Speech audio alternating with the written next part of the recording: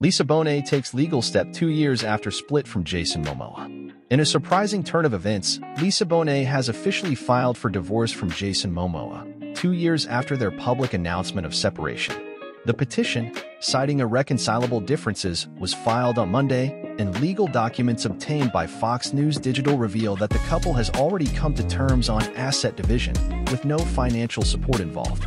Joint custody of their 2 children, 16-year-old daughter Lola and 15-year-old son Nakoa-Wolf, has been agreed upon by Bonet and Momoa. The court process, expected to take 6 months, will see a Los Angeles judge granting the divorce, according to the Associated Press.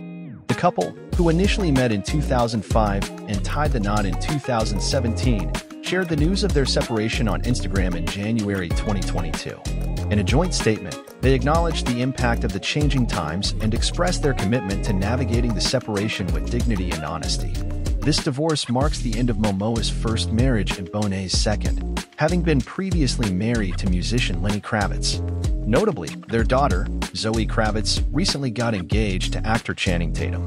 As the legal process unfolds, fans are left to wonder about the evolving dynamics of the couple and their shared commitment to the well-being of their children. Stay tuned for more updates on this unfolding celebrity saga by liking the video and subscribing to our channel for exclusive content.